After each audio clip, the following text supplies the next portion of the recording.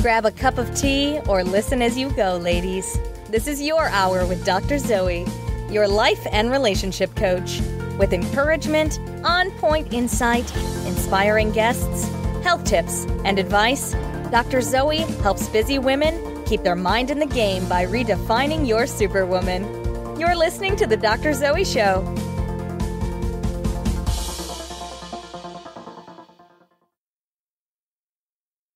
Hey there, welcome to the Dr. Zoe Show. I'm your host, Dr. Zoe. I'm a licensed psychotherapist with a doctorate in clinical psychology. I'm a life and relationship coach and a motivational speaker, and I can work with you virtually to help you get unstuck. Connect with me by texting the word JOIN to 38470. Today is a guest episode, and my guest is Julie Graham, the Julie Graham on Instagram. She's co-host of This Grit and Grace Life podcast, and she's the social media maven, I think I kind of made that word up, or the title, for the Grit and Grace Project online women's magazine. Many of you know that I host an Ask Dr. Zoe column there at the Grit and Grace Project, where I answer questions from listeners and readers. I hope that you have checked it out. Please go check out the Grit and Grace Project magazine and This Grit and Grace Life podcast. I read the magazine regularly. I listen to their podcasts. I get so much from them. They really talk about the same things that I do, about redefining what strength is for a woman. So for those of you who don't know Julie, she's a mama of one. She's a young widow. She recently competed in a fitness competition, which takes a lot of guts, y'all. She is quite amazing. I am crazy inspired, especially by this competition. A little inkling of me is like, maybe I should try. Yeah, no. I don't need another thing on my list, but I'm so impressed that she did that. So she's an amazing, strong woman of grit and grace. And I also know that from Julie's story, she has a book in her. It's not out yet. I don't think she's even started reading it, but I will continue to kind of nudge her. The girl's got a book, so I hope when it is out, we'll definitely have her back on and you guys will be reading it.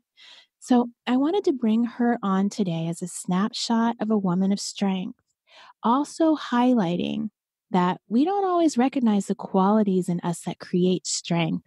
As I talked to Julie about her story, some of it probably hasn't even always been clear to her. But what I know is that no one gains strength unless you've been through a struggle. In order to be a strong woman, you have to go through some struggle. Now, we can all go through struggles and still not gain strength. We have to be intentional about it. And that's really why I have this podcast, is to be intentional about gaining strength as a woman as we go about life's journey, which is going to have its pits and, its ups and downs, everything. A woman said to me on Instagram once that real strong women don't just go around feeling strong or talking about how strong they are. They're just living. And I think to some extent that's true. But I'm an academic at heart. I'm a bit of a researcher. And so I want to know what makes you strong. I want to know what are the components. And so that's a lot of what I talk about. And I have been delving more into what a truly strong woman is, not what we create and talk about in society, but what is a truly strong woman. So I'm excited to talk to Julie and just hear a little bit about her story. So for my win and fail, I'm going to be super fast because it's a long episode. I'm just going to talk about my win. I said no. I am still holding to the no challenge. I hope many of you guys are doing the month-long no challenge. I had a very, very dear close friend, love her, ask me to do something for her, and I said no. I felt a lot of things about it, and I walked myself through all those feelings, and I said no anyway, and I am so happy, and it turned out so great. She loves me. So, of course, she's not going to be upset or mad or anything. And you know what? Honestly, even if she was, that's okay too. So my win is that I said no, and I feel great about it. And Julie's going to share her wins and fails in just a minute. Listen up for Julie Graham.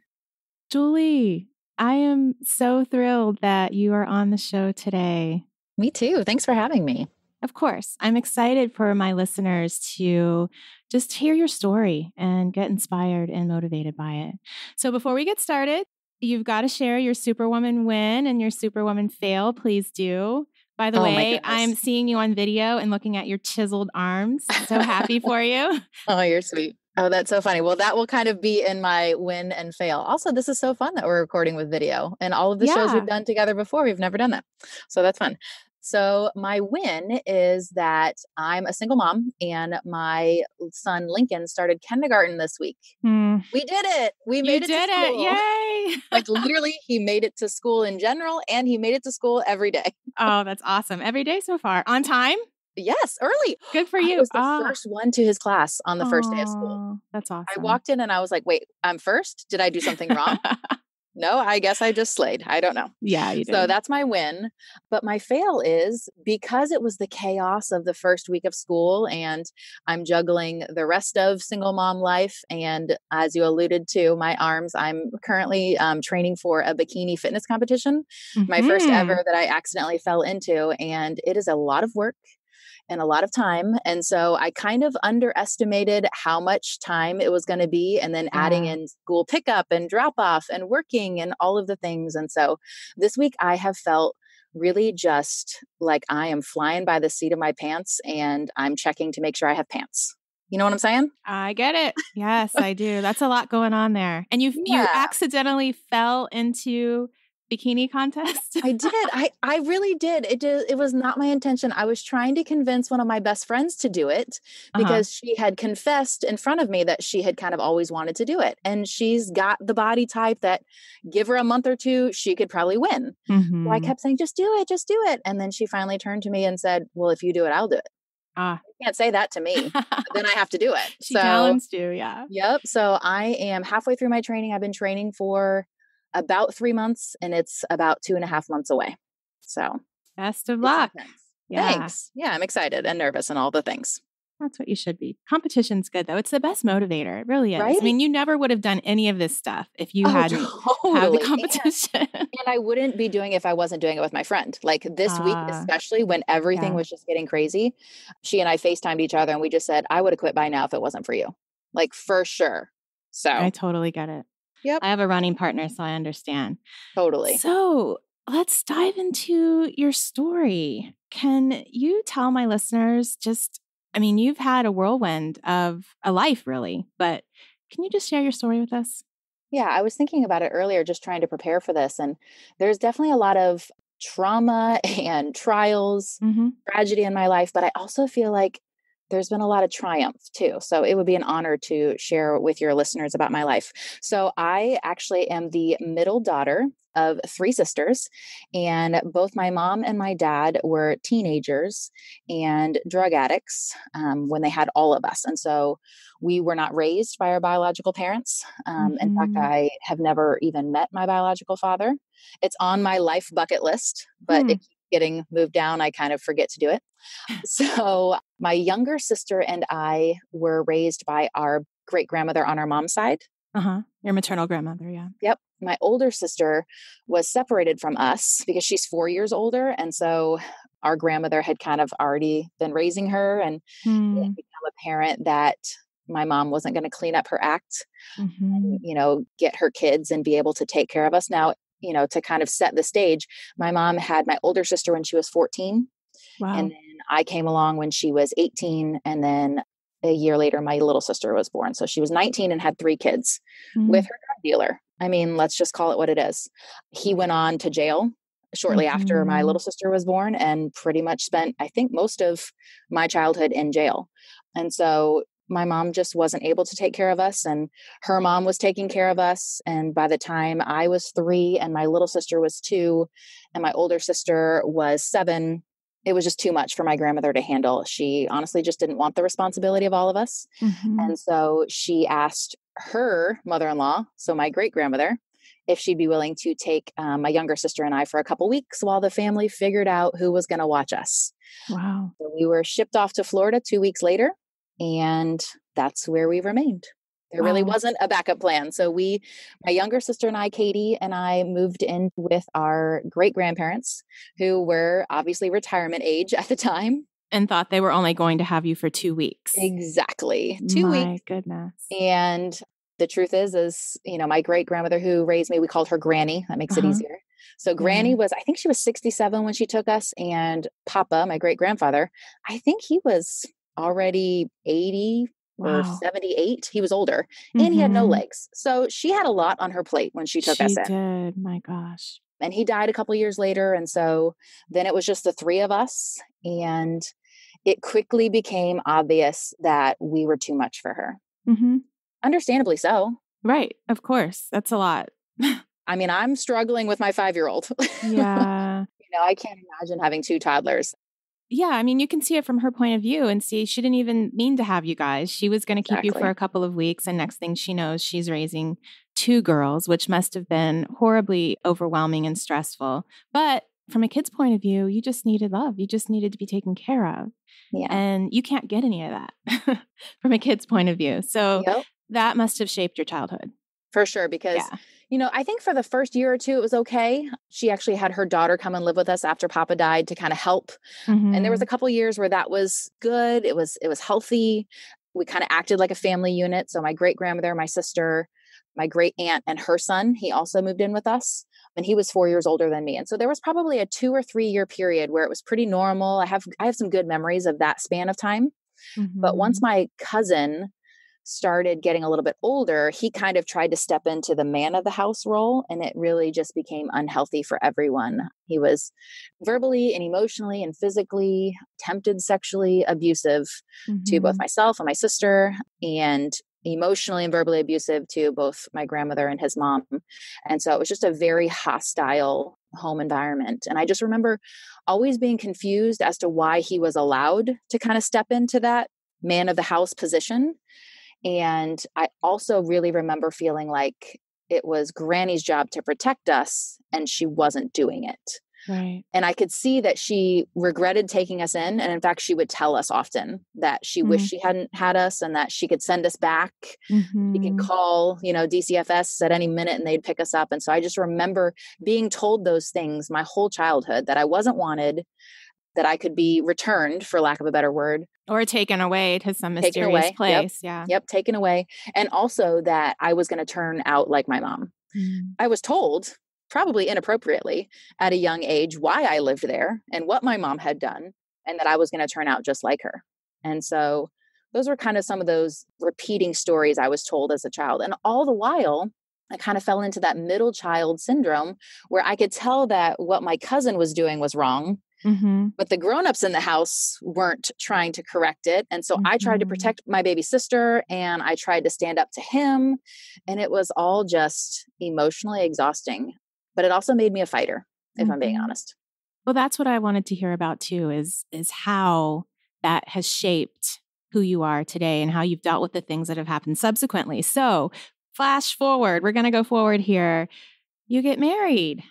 I did. So things got crazy in my high school years in the house that I was in. And I just got to a point where I couldn't stay there anymore.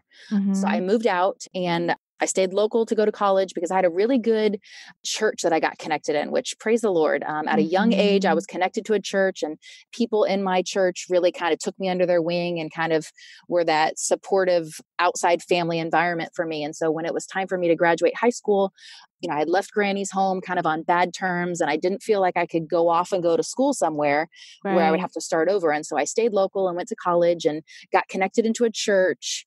And in my first year of college, I met Paul, and I remember quickly he mentioned that he was a Christian. And I was, for the first time in my life, really taking my faith seriously. I had gotten involved in the college ministry at the school where I was going, and some of my leadership qualities had started to show. And I was just really excited about my faith. And so for the first time, I'm being, pursued by a guy who's a Christian. And that's now for the first time important in my life. And so I remember thinking, well, I'm not really that into him. And I actually probably need a little bit of a break from boys. In fact, I had just said I was taking a break from boys before I met him. But he was a nice guy. And I didn't want the Christian guy to feel bad about the fact that he'd finally worked up the courage to ask me out after legitimately basically stalking me for a year. He'd been watching me for a while. He always loved to tell that story. So I went out with him and, continued going out with him. I told him I wasn't looking for a relationship. And again, he'd been watching me for a year, so he'd pretty much already decided he wanted to marry me. So he was willing to unofficially date me for as long as it took for me to be okay with the fact that, okay, fine, we can date. And, within a few months, we were seriously dating and dated through the rest of my college years and got married a week after I graduated college. Mm-hmm. So I was 21 when we got married, turned 22 on our honeymoon after dating for 3 years. And I look back now and I realize that not having a dad growing up really played a significant role in my choices for who I dated. My standards were pretty low. Mm-hmm. I can see now as a grown woman that really anyone who would give me attention, that was kind of like the first bar, and anyone who had what seemed like a strong family life. If he would give me attention and he had a family that I could kind of assimilate into, I was in. That was way better than you had in some ways, Totally. all of your dreams. So of course, yeah. Totally. And Paul was a great guy. But, looking back now, I can see that he was a Christian and he had a good job. He actually had his own business, so he made pretty good money. And even though we dated for 3 years, there was a point about a year in where, he wasn't really pursuing his faith anymore. And I was continuing to pursue my faith more and more. And some red flags had started to show up in our relationship. This was before you guys got married? Oh, yeah. Yep. Uh-huh. Okay. So you saw the flags before you got married, but Oh, yeah. Oh, still they were married waving. him. Yep.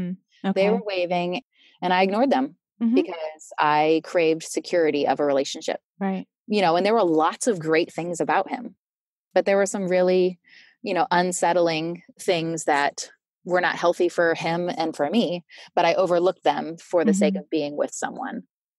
So we got married, and honestly, within the first couple months, I realized that getting married didn't fix it. I think hopefully I'm not the only one. You probably know from your professional experience that I'm probably not the only woman who thinks it'll all even out once we get married. Yes. And on my side too, I had like the Christian, like once we start having sex, because we're doing all the right things, like everything will just even out and be fine and healthy and good. That definitely didn't happen. There's that saying that when men get married, they expect that their wife won't change, and they do. And when women get married, they expect they'll change their husband, and he doesn't. Oh my gosh, that's so true. I said it a little off, but that's the basis of the statement. Yeah, and it is true. Pretty much. So here we are married, and one of the things that was really hard for my husband is he struggled with significant anxiety and depression. Really, it started as anxiety. And I knew that he had anxiety, but I didn't know until I was living with him how significant it was. And it was significant. He would have a hard time driving home from work without stopping multiple times to go back and retrace, parts of the road where he couldn't remember the lane change, and maybe he ran somebody off the road and killed them and the cops are going to be looking for him. So that was significant. Right. And my heart really hurt for him. I begged him to get some help and consider, doing medication and things like that to help, because I knew it was really abnormal. And so early on, I really asked him to get help, and he really just chose not to. And were there other things going on in your marriage besides just his anxiety? Yeah, for sure. I can see looking back that because it wasn't healthy to begin with, he very much turned to his business was everything. And so he isolated from relationships and threw himself into his work. And so we didn't spend a lot of connected time together. And then the stress of him having his own business, coupled with his crippling anxiety, it made him very harsh and short with me. And instead of figuring out how to communicate in a healthy way, I just learned to not say very much. I decided it was my responsibility to keep everything really peaceful. I wasn't sure what he was going to come home like. And so I wanted to prevent him from having any worse of a day than he probably already had. And so I recognize now that I became the peacemaker, and I went out of my way to try to make his life easier. And the more I tried to make his life easier, it seemed like the more his life got more complicated.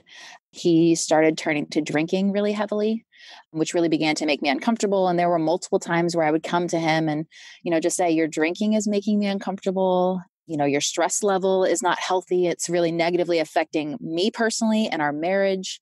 I'm having a hard time connecting with you physically. And yet he still didn't understand why I wasn't interested in having sex, and yet I did. And then that became really unhealthy. Our physical interactions were really difficult for me as well. And so it just got to a point where I was physically, emotionally, mentally, spiritually defeated and exhausted. And it came to a point where I no longer felt healthy. And so being young and in this marriage that you thought was going to fix everything, and finding out that probably at that point you felt worse than before. Plus, you're in the church and the whole concept of what a marriage is supposed to be and long term, and you never end, and you're supposed to be some type of example. I can only imagine what you must have been feeling at that point. I definitely felt a lot of pressure. Like I said, my faith is really important to me. And at the time I was working in full-time ministry. So not only is my faith important to me, but it's also my, job responsibility. And I was in positions of leadership and authority. And honestly, that played a role in the unhealth of our relationship because he knew how strongly I felt about the covenant of marriage. And in a lot of ways, he held that against me and held it over me. Because he knew you wouldn't leave. Yeah, he knew I couldn't leave. Okay. He knew I wouldn't. And honestly, tried to make me think that the standards I wanted us to hold for our relationship were unrealistic. That was one of the biggest lies I've had to kind of try to unlearn, is that my expectations are too high. Mm-hmm. That was something he would say to me often. And I really just had to get to a place where, like, no, I just want to be treated with respect. So had you had your son yet, or was this before or after your son? I mean, it was the whole time. The whole time. Okay. Let's be real. Yeah. And so, I was one of the first of my friends to get married, and one of the last to have kids, because I kept waiting for our relationship to get healthy so we could add, a child. And we did. And I don't want to paint this picture that we never had any good times. That's incredibly not true. Mm-hmm. But there was a lot of difficulty and then a few periods of light. And so during one of those periods of light, we did have our son Lincoln, and then we did have another, good year after him. And then the next 2 years were just really, really difficult again. And really for me, that's kind of where I had to draw a line in the sand, because as I started seeing Lincoln getting a little bit older and being able to perceive kind of the tension in the home and, be able to see the anxiety that he had, but also the way that anxiety impacted me, and the fact that his dad would come home and, pound 4 beers before he even gotten in the shower. It got to the point where I knew I couldn't let him continue to see these things and think that they were normal. There was one day I was changing Lincoln's diaper, and it just hit me that if I didn't make a stand and basically demand to be treated with respect, that I would raise a man who would grow up and treat his future wife the exact same way one day. And that was the day I knew that I couldn't do it anymore. You are so right. And I think that might be around the time where I first discovered or met you. And I don't remember if it was before, like if I heard about Grit and Grace before. I don't even remember how I became connected with you guys, to be honest with you. That's so fun. Yeah, I love that, actually. I know. But somewhere in that process, either before or after I had Grit and Grace on my radar, that's when I found you on Facebook.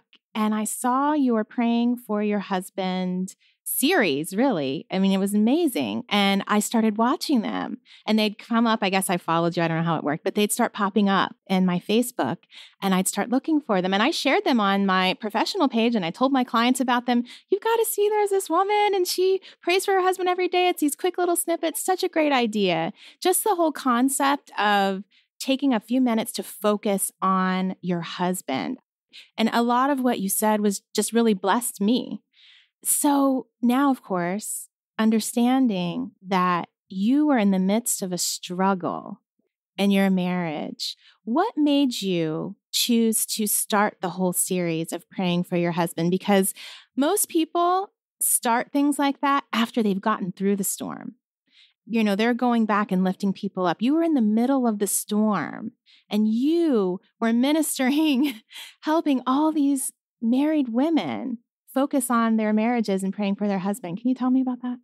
We've never talked about that. That's so cool. Yeah. I love that. Yeah. And it's funny, even as you say that, like, I guess I didn't even realize that was different, that I was doing it while I was in it. Yes. But as I've gotten to know myself more these last couple of years, I think that really speaks to how much I thrive when I'm in community.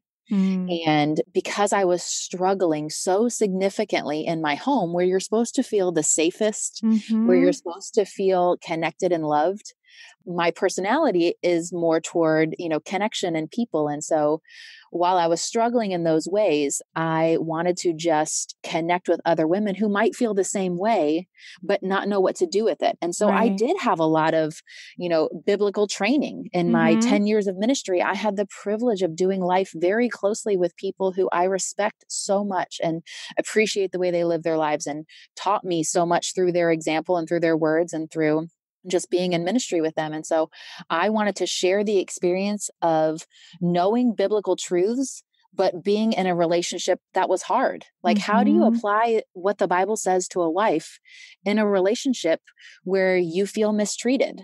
Right. And I would hint at that while doing my Praying for Your Husband series. I did a almost daily live Facebook video for 2 years. Yeah. And again, I did it because I knew that I wasn't the only wife out there who felt like, isn't there supposed to be more to marriage?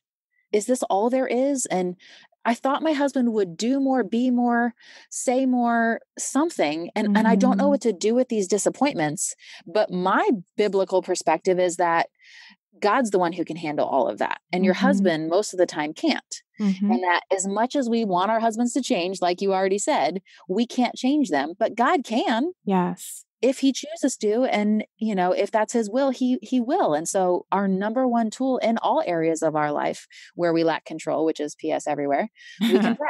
Right. And so I just said, you know what, I'll take my life experience of marriage and I'll share a little bit about something that's happening in my own life or my own marriage. And then we'll pray about it, because that's the only thing I can do. And I had found the book, The Power of a Praying Wife by Stormy Omartian or Omardian. I don't know how to say it. I don't know either. We'll put it in the show notes. Exactly. Great book.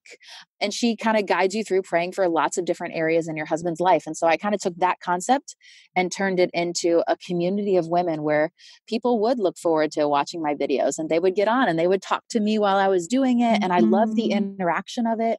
And I loved knowing that the struggles I was experiencing, one, I wasn't alone, and two, somebody else could benefit from them. And honestly, it was a reminder for me every single day to take the frustration I was experiencing and turn it into an actual and earnest prayer for my husband. And I look at now, I'm sure we're going to fast forward and talk about the kind of bigger thing that happened next. But I look at now and just the way that God orchestrated all of that. There are women who I will never meet who watched that video, watched those videos. And I still share them now because I know that they were effective then, and there's probably somebody who needs to see them now.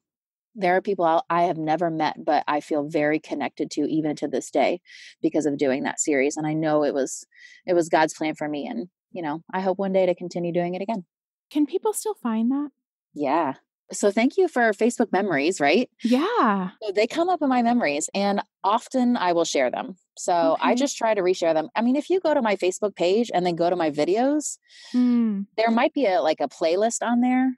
Or you could look for me on YouTube. For a while, I was uploading them to YouTube. Oh, Gosh, okay. that's embarrassing. If somebody went now and looked, because they're old, but I think there's some good truth in most of them. Yes, I would definitely say so. So just look up Julie Graham. We'll put the spelling in the show notes, and yeah, and honestly, maybe you can if find you some of look those the hashtag videos. Praying for Your Husband Daily, you'll probably be able to find it because they're all public posts on Facebook. So we'll put that hashtag in the show notes, and they should be able to find them. Okay. And that was before. You weren't doing it on Instagram, right? That was just Facebook? Nope. I wish I was doing them on both. Yeah. Well, they disappear on Instagram, so what's the point? Yeah, that's true. Very cool. Okay. So at some point in the midst of praying for your husband, things came to a head in your marriage. Yep. It got to a point where I remember there was a day. In fact, I think he came home while I was filming one of the videos. I mean, he knew that I did them. Sometimes he would watch and sometimes he would roll his eyes at the idea of it. But one day he came in and we were in a really rough patch. I had kind of again expressed how unhappy and mistreated I felt. And he acknowledged that I felt that way, but kind of made it clear that there really wasn't anything new he could do about it. And this just kind of was how it was. So he came in and I was doing the videos and he gave me this look where I could just tell he was disgusted that I was doing it. And I just kind of had this feeling of like, I can't keep doing this. It's just uncomfortable for me because I knew how quickly our marriage was spiraling downward. And then I had that moment with Lincoln. And then I started having a physical reaction. The amount of stress that I was under had started affecting me physically. And I was having significant issues with my skin on my face. And that's when I knew that I could not handle the conditions I was living in any longer. And I decided to ask him for a separation. How hard was that for you? Really hard. I struggled with not only fear over what he would say, what he would do, if it could work, shame, does a Christian woman separate from her husband? Yeah. Guilt over how he was going to feel abandoned. That's the codependency, right? Needing to take care of him. Yes. How will he handle this? Yeah. Shame, fear, and guilt, big time. Okay. But I was also clear as day. The day that it happened, and someday I'll share all the details, but the day that it happened, there were some significant circumstances that it was just so obvious that it was my only option at that point. Honestly, for him and for me, like it had just gotten to such an unhealthy place that I knew that something had to change or he was not going to be okay. And so you got strong and you did it, maybe even feeling weak, right? Yep. And you started walking through that process. So tell us what happened next. So I took my son, he and I found a place to live nearby. And I told my husband, I said, I want to separate from you so that we can rebuild our marriage. It's my desire to reconcile. This is not a divorce. It's not even a legal separation. It's just a physical separation so that you can have some space and I can have some space to really work on what we both individually want for our own health and what we want for our marriage. And I asked him to begin some counseling, and I started doing some counseling. Actually, I had already been doing counseling.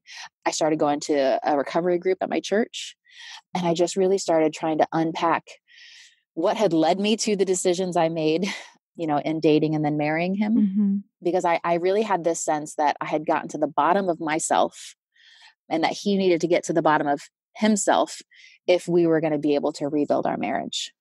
And so he did. He had a bad week where he kind of didn't believe that I was serious, that, that what I thought we needed to do was necessary. But then he came around and he started doing some counseling, and I could tell he was really working on himself, and I was getting some space. I remember feeling like my head was finally above water. When I was living separate from him, I remember feeling like, now I can breathe. Did you realize that you were single-handedly stopping a multi-generational process in your family of allowing dysfunction? No. Well, thank you for that. Well, you were, though. I mean, your grandmother had told you that you were going to mess up just like your mother. And the reality is that statistically, is the likelihood of that higher? Yeah. Just because of, where you came from, but you stopped it. And that's kind of rare and very difficult because it's not just a physical, I'm not going to take this. It's all the emotional stuff going with it too. So, okay. So you didn't realize exactly how strong you were in the moment, but you were making some huge changes. Yeah. Yeah. Big time. And so he responded. Yeah, he responded, and he responded really well. And I didn't expect him to. I had asked a couple different times in the 10 years that we had been married, 11 years actually at that point. We were married 11 years when we separated. And there were probably 2 other significant times where I thought I was drawing a line in the sand, but I had never actually packed a bag and said, I'm out unless things, and I knew I needed to make that step. And so he was making progress, and we actually went to our very first counseling appointment together, which was really intense. And his counselor asked some really direct questions that I was nervous to answer, but I went ahead and said, yeah, I'm going to be very honest because, like I said, I believed that we needed to really go all the way down to ground zero and start over if we had any hope of really reconciling. And so I remember we walked out of that first counseling appointment. You know how couples can kind of communicate with a look without Their having eyes, yes. Yep. He looked at me and he reached back for my hand, which honestly was a big deal because we just were so separate that he never reached for my hand anymore. And that was something I needed to see from him, and he reached back for my hand, and we just kind of looked at each other, and we almost like shared this exchange of, this is going to be really, really hard, but we're going to do it. We're going to do the work. We're going to figure it out. And so we left, and, he went to see Lincoln. It was his night to see Lincoln in our arrangement of how we were doing things. And, I went back to the condo where I was staying, and the next day he went to work, and he was actually working about an hour and a half away from us at a longtime client's house of his.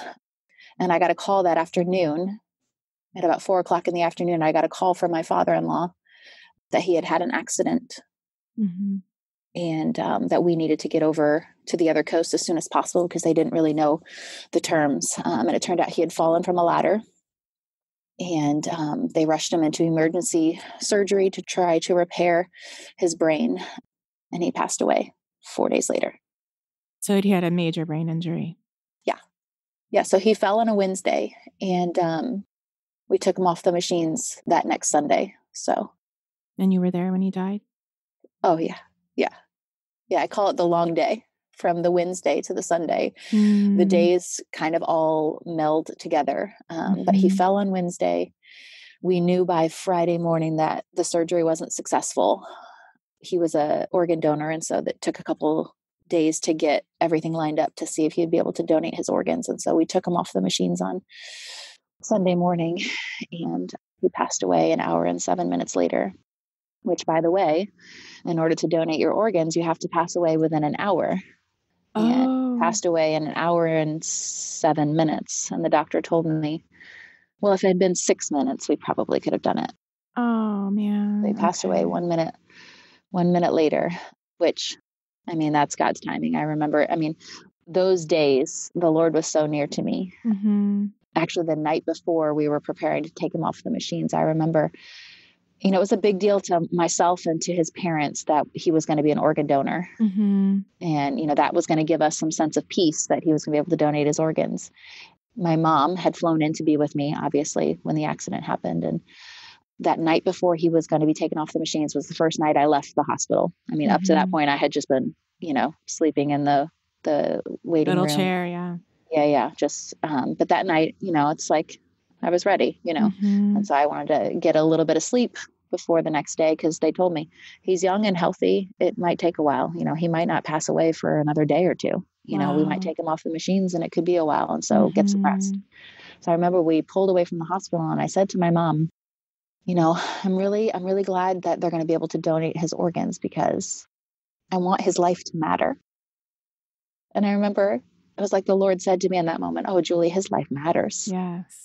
And I sensed it in my spirit, and I literally turned to my mom. I'm sure she thought I was crazy. The truth is I was exhausted. Of course. Because my crazy skin problem was going to come back with stress. So looking back, everyone says I was really entertaining to be around. But I turned to her and I said, this just in, I think God just told me he's not going to be able to donate his organs because his life matters. Wow. So he passed away 1 hour and 7 minutes later. And I remember being like, all right, God, you're right. His life mattered. It doesn't matter whether or not he was able to donate his organs because being married to him for 11 and a half years was a significant part of my story. And that night before he died, that last time I went, to say my final goodbye to him, I remember I was walking into his room and, the last time we had seen each other and had any conversations was over that intense counseling where I had shared some hard truths with him. I had said some things that I had prevented him from having to hear before because I didn't know if he could handle it. And I didn't want to hurt him by saying how badly I really felt about the state of our marriage. And so now I'm having this last conversation with him, but my perspective had changed so much. Whereas, on Tuesday night, I'm saying, yeah, I regret marrying you. Well, now Saturday night, I'm saying, I don't regret marrying you because it was God's plan for me to be your wife. It was God's plan for me to walk next to you for these years, to learn more about God, to have an opportunity to be Paul's partner in life, to be Lincoln's mom, to be standing next to him as he took his last breaths, to be with him and love him enough to tell him he had to get help during those last months. And that's also where you started to gain your strength and realize what you really deserved and that you were good enough, that you weren't too much, and that you had to demand to be treated well as a wife. Yep. I'm still working on that a little bit. Well, it's always a process, but that was the first step. Yeah. You had to have had that inkling or you wouldn't have taken those steps. So here you are, mom, widow, and in a place that you probably never thought you would be. You were contemplating ending the marriage, and now here you are. It's done. It's over. You're a widow. And now what? Exactly. Now what? Mm-hmm. How long has it been? It'll be 2 years in October. So it's been about 2 years, almost 2 years since his death. And you have partnered up with Grit and Grace. You're now the face for them. You are raising Lincoln by yourself. You're doing this single mom thing. Circus. It's a circus. Sure, it is. All momhood is a circus, Sure. but it's especially hard when you're a single mom. And so many women look up to you. So many women are inspired by you. And my question is, what is it that you have that's allowed you not to be bitter, not to become discouraged? And I'm not saying that you don't ever feel that way, but what I'm saying is that the way that you live your life is as an encourager and a motivator. And what are those aspects that give you the ability to do that?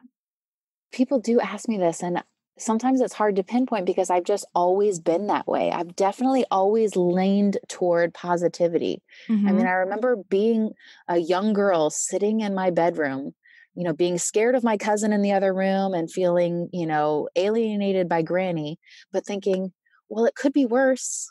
It could be worse. And so I have a roof over my head. I have clothes to wear and food to eat. And so I'm just going to keep going. Like, I'm still here and I'm going to make the most of it. So I've definitely always had that push toward positivity. I've just always done life that way. And I also have been motivated by a sense for justice, a need for justice. Okay. And so how does that play out in your life? The need for justice? I mean, I just feel like I'm the one who wants to try to fight for the right to win out. Oh, okay. So you're the fighter of the wrongs.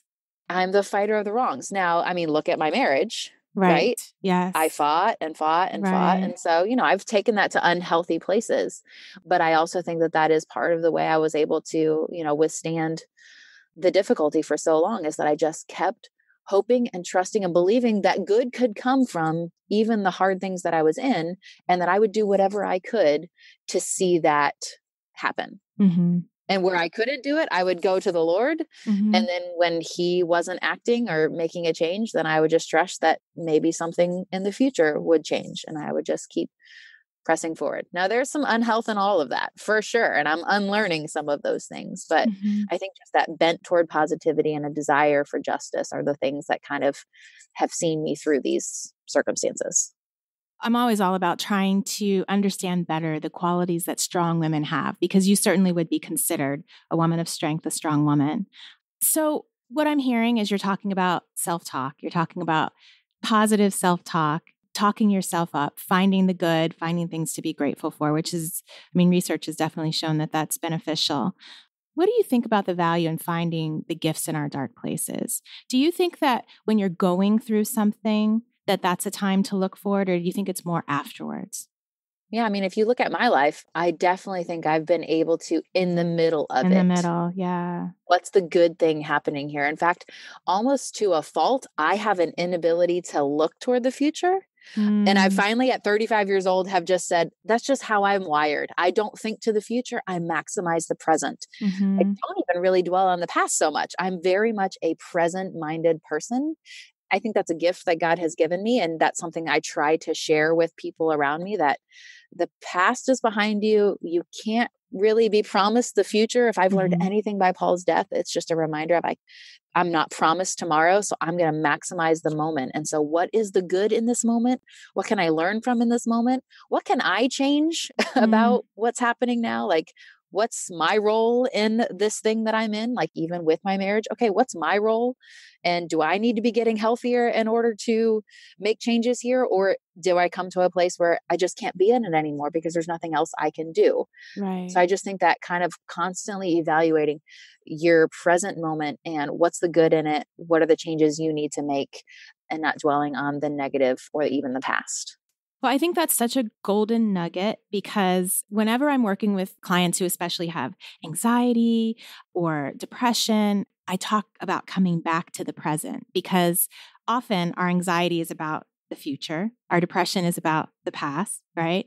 And if you just look at the slice of life that you're in right now, most of the time, unless you're in the midst of a trauma, things aren't that bad, right? You're okay. You're safe. You're taken care of. And so that is a quality, I think, that has probably helped you through. And thank you for sharing that with my listeners, because being able to stay present and grateful for the present moment does kind of take away a lot of that stuff, as long as you're willing to process too in the present. Yep. And I'm learning to do that better for sure. Mm-hmm. I think in the last couple of years, like just as the chaos has subsided, as the cloud has lifted, as, I've been given kind of this new opportunity to figure out who is Julie Graham? What do I like? Who am I? Where do I want to go? What do I want to do different? One of the biggest things I've focused on is really trying to work through that childhood trauma that honestly, I just never had time to deal with. Mm-hmm. I'm a move forward and get it done and focus on the positive. So I didn't really like focusing on the negative, hard things of the past, but I've really kind of dug my heels in and said, no, I got to get through that stuff because I don't want to put myself in a position where I will settle and choose an unhealthy person again to share my life with. The stakes are too high. I can't do it again. So tell us, who is Julie Graham now? Are you trying to make me cry, Zoe? I feel like all you ever want to do is make me cry. It's not intentional, I promise. This is something that I have been working on. I am a strong woman. Mm-hmm. I'm someone who is resilient and I am bold. I'm confident. I recognize that God has done some significant things in my life story. Like I have come to a place, that phrase that you see everywhere, the struggle is part of the story. Right. Yeah. I literally believe that God wants to use my life as a billboard for that truth. Mm-hmm. My life has a lot of significant, sad, hard things, and yet it doesn't define me. It allows me to connect with people in such a way to point back to God is still sovereign in the midst of all of it. And there is still good to be had, enjoyed, and, look forward to in the midst of all parts of life. And so I love to have a good time. I love to laugh. I love to be silly. I really love to enjoy the present moment to the fullest. And I hope that when people look to me, they see that, yes, I'm strong, but it's because God has been with me and he continues to be with me. And I have a confidence that he will continue to be with me. And so I'm going to do everything I can to live this life to the full. So for a woman who's struggling, who's going through something really difficult, maybe it's a difficult marriage, do you have any tips for her? Do you have any just words of advice? Someone who might not be feeling strong, like, I don't know how to do that. It's so interesting because I look back now and I'm like, what did I say to those people? Like, I feel like I'm a little bit removed enough from it now that I'm like, what do I to say to somebody who's in it? I mean, I know one of the biggest things for me was getting honest with somebody. If you're in an unhealthy marriage, I stayed so quiet. I wanted to respect my husband and I wanted to protect him and I wanted to speak well of him almost to a fault. I'm sure there was some shame in there too. I didn't want to tell anyone about the way things were because I was embarrassed, but also because I felt like that was the godly thing to do, was to not, disrespect or speak ill of my husband. But it was important for me to finally start talking about some of the things that I was experiencing, because anytime I would share with somebody honestly what it was really like living in my home, they would look at me with wide eyes and usually tear up and say, it is not supposed to be that way, and encourage me to get some help and encourage, me to ask Paul to get some help for himself and for us together. And so I think getting honest with somebody who can be safe, and that if you're having any sort of gut feeling that this might be something you're experiencing, that to not ignore that and to really get serious about getting some help. Well, I know for sure that there are women out there who are having that experience.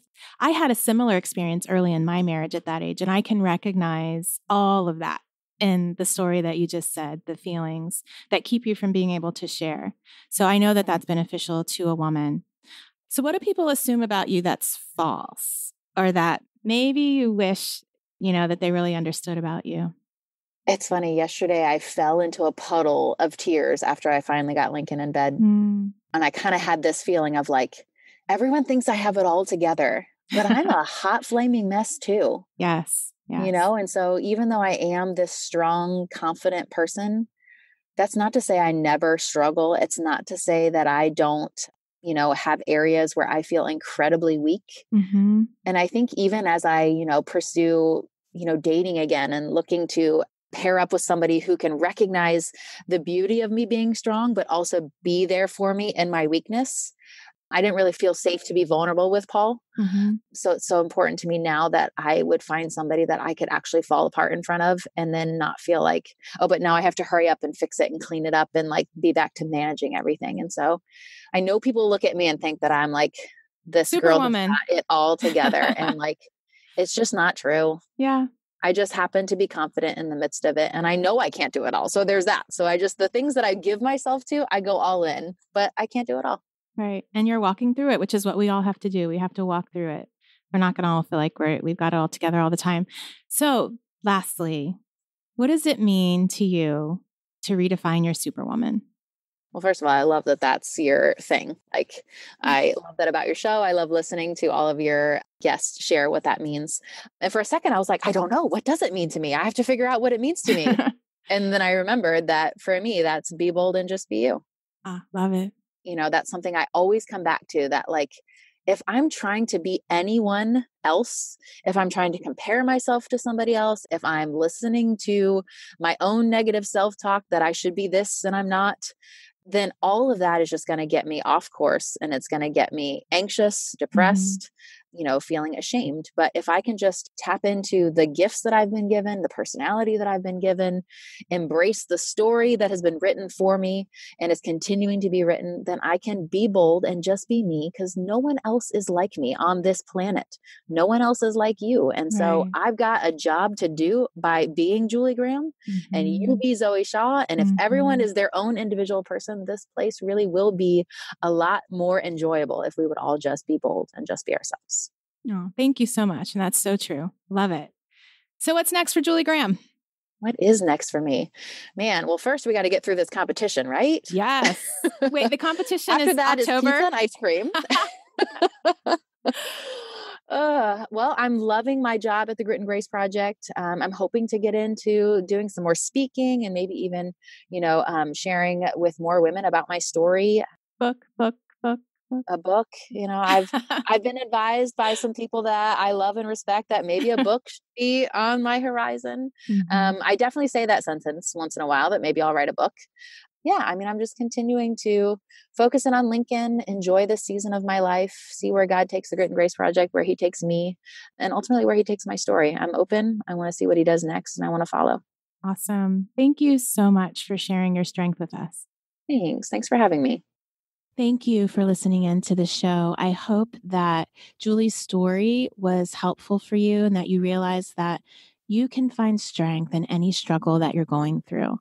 Check out the Grit and Grace Project online women's magazine. They have a section called Her Story, where women share their stories and share really ways that they've gained strength. Of course, my column is there, wonderful articles. Also, check out this Grit and Grace Life podcast with Julie and Darlene. Excellent podcast. I know it will bless you. Have a super week. You've been listening to The Dr. Zoe Show, redefining your superwoman, with your host, Dr. Zoe Shaw. Don't forget to sign up for her monthly newsletters to get encouragement, tips, and skills for keeping your mind in the superwoman game. Connect with her now at www.drzoeshaw.com. Tell your friends and subscribe to her podcast on iTunes. Join us next time for another edition of The Dr. Zoe Show.